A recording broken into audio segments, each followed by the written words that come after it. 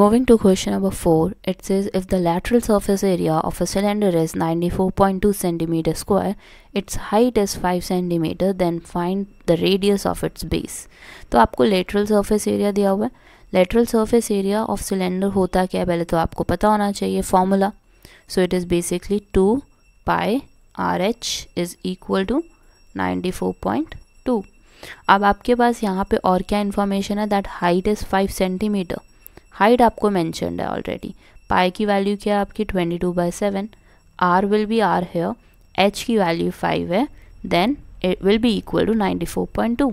अब आपने क्या करना है, क्रिस क्रॉस यूज़ करो और आपको क्या मिल जाएगा, आर मिल जाएगा.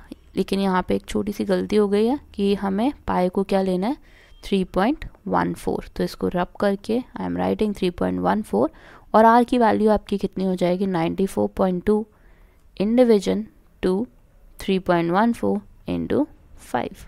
तो आप देख सकते हो 2 इंटू 5 तो 10 हो जाएगा और 10 को अगर 3.14 से मल्टीप्लाई करोगे तो एक डेसिमल शिफ्ट हो जाएगा पीछे की तरफ.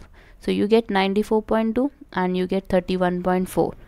अब आपस में ये कैसे रिलेटेड है 3 से. 314 को अगर आप 3 से मल्टीप्लाई करोगे तो आपका आंसर 942 आता है. तो yes, radius in this case is 3 centimetre.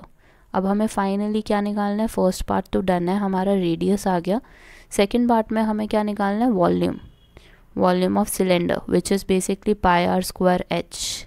पाई की वैल्यू 3.14 है, आर की वैल्यू 3 का स्क्वायर हो जाएगा विच इज़ 9. एच कितना है हमारा 5. 3 का स्क्वायर कितना हो गया 27 into 5 into 3.14. So final answer is coming out to be 141.3 centimeter cube. So yes, this is the answer for question number 4. Now moving to question number 5 of exercise 13.6.